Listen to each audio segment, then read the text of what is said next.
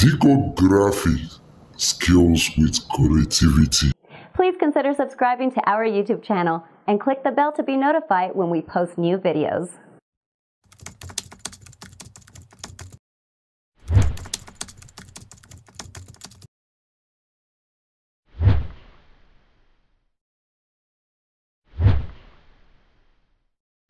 Yeah, good evening, guys. Welcome back to Diko Graphics Design Training. I believe we are doing great today.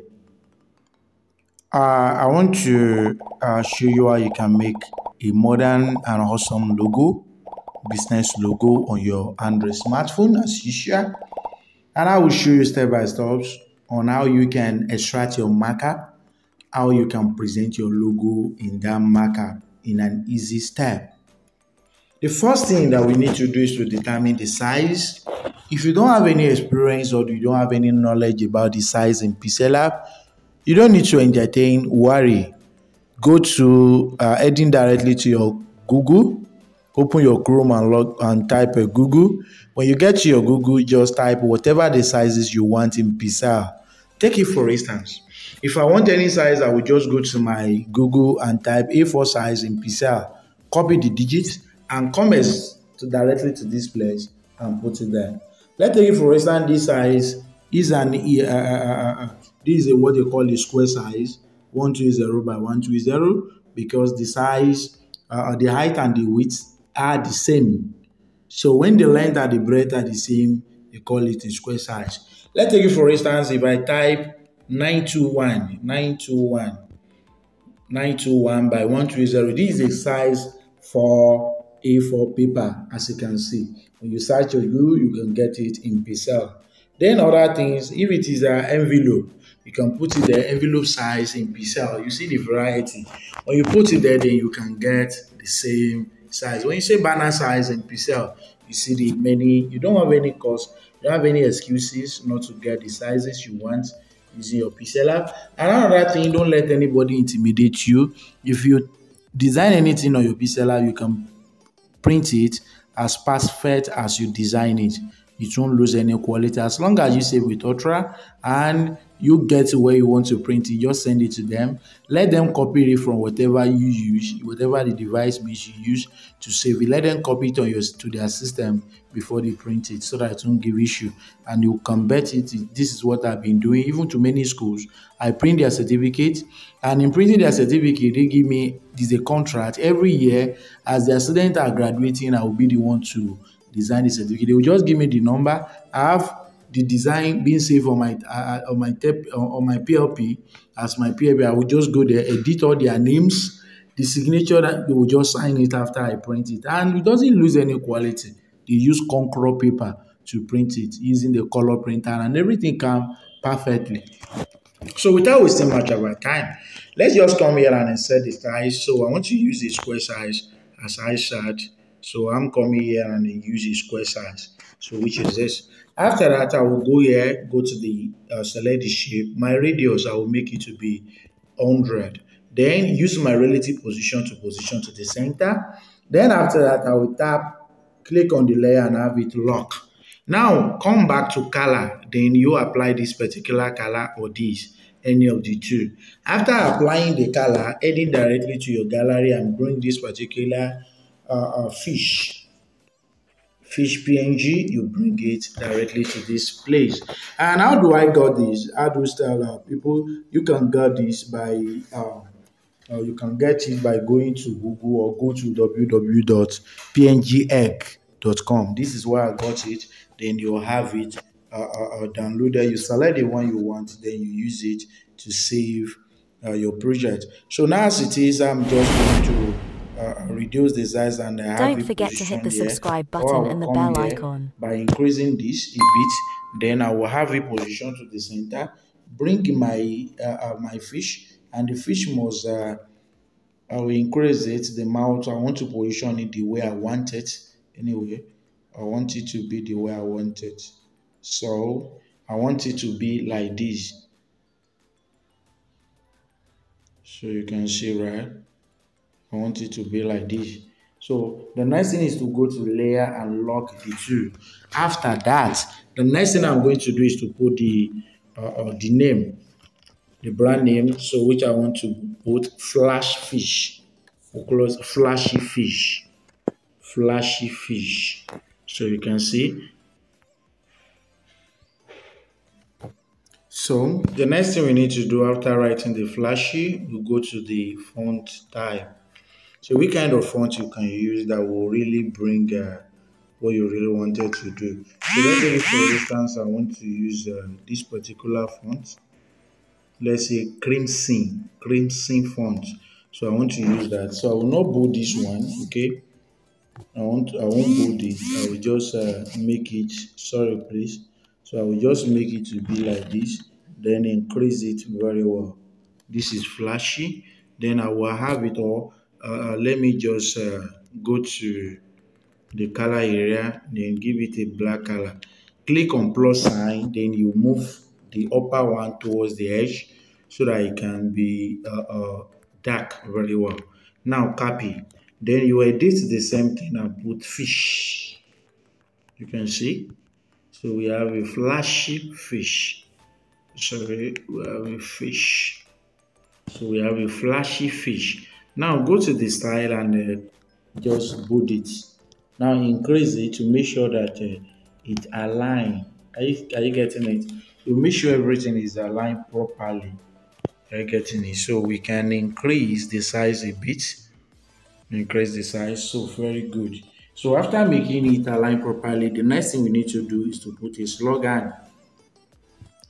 Okay. So we can just come here and put a slogan. Let's say the text of aroma. The text of aroma. Okay. So we put this in capital letter. Go to the font area as well and have it change by putting Roboto condensed. Roboto condensed. And it will be in between this as well. If possible, there should be more space in between them. So we have something like this. Okay, perfect. So as you can see, we are done with everything. Then we put a black color here too for everything. So after that, we're done with our logo. Then we put it in transparent icon and a transparent background. Then we save with the Ultra. Then with PNG, have everything saved. Then I want to use another background here. So which I'm going to just come here under this and put a white background so that we have something like this. So after that, the next thing I'm going to do is to just have it save as well. So what we're going to do next is to head to our Chrome browser and present it on a mockup and see how everything will be. So let's go to our Chrome browser. But before we go to our Chrome browser, I want to first of all teach you how you can edit the mockup we want to use. So let's take it for instance, I come to my gallery, to my WhatsApp. This is the mockup link, as you can see, this is it. Then you tap on it. After tap on it, you need to download it first. As you can see, when you open it, you see it like this. This is the marker. Then the next thing you can do is to share. Just come to share. No, sorry.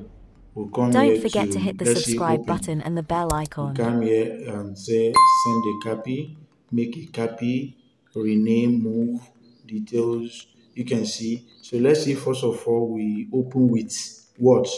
So it must download. After you click open with, then you should be looking at the screen until when it can download. So after click open with, after done downloading, it will bring some application that can open this particular file.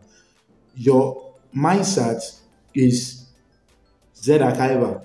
The Zarchiver is an application that has meant for extraction.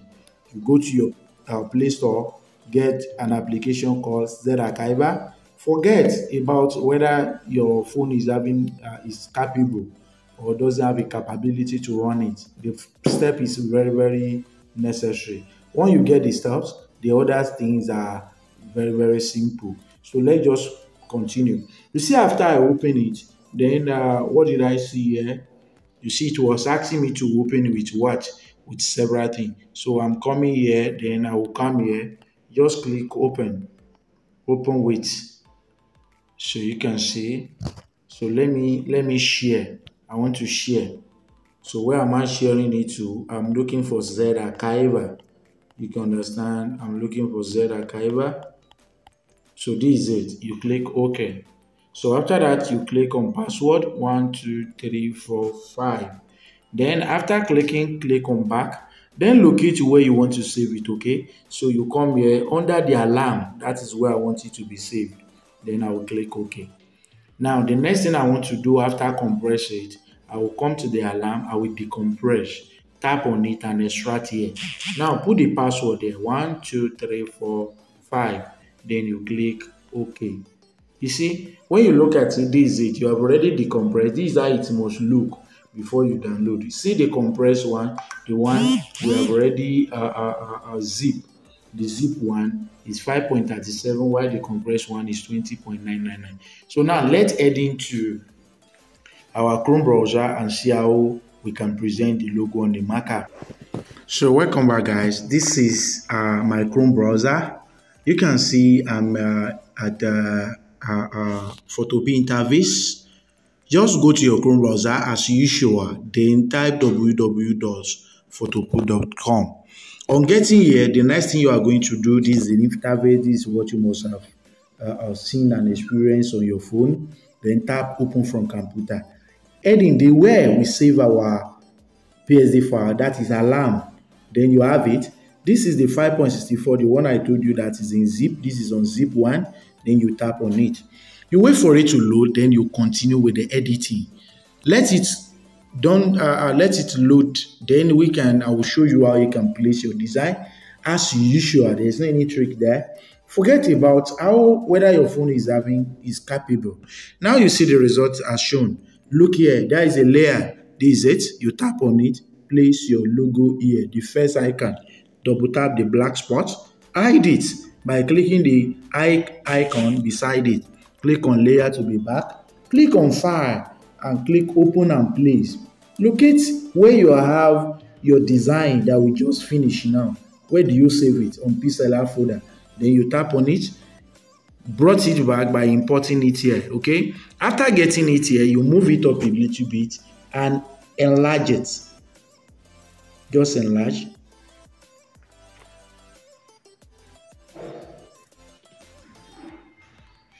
Okay. So after increasing the size, you make sure that you just drag from the handle icon here, you drag it out. Why are you dragging it out? Because you want it to fit in. Remember, your input will determine your output. What do I mean by this? The way you place your logo, that is how it will come out. So you need to think and place it properly so that you will not redo it again. If you make it smaller, the way you imported it, you transform it that way, that is how it will come out, very small. And you might not be able to make it large again, except you want to just zoom out and screenshot, which shouldn't be, because some quality will be lost. Though you can rectify that by modification, but you don't need to do that. Just let everything be raw one. So after expand it, zoom it out to make it a big, then you click on the file. You click on the file here. Then you click on save with smart object. If you follow the steps strictly, you see, you click on the save with smart objects, then you'll be looking at the screen of the computer. If you follow the steps strictly, smart object updated, then tap here. If you follow the steps strictly, the way I show you, you don't have any problem. You get a better result. But if you miss any of the steps, don't just assume. Follow the steps. I have several ways of doing this. You see the way I extract the mockup, there is a normal way you can extract the mockup, but some people find it difficult to do that. Are you getting it? That's why I show you that way.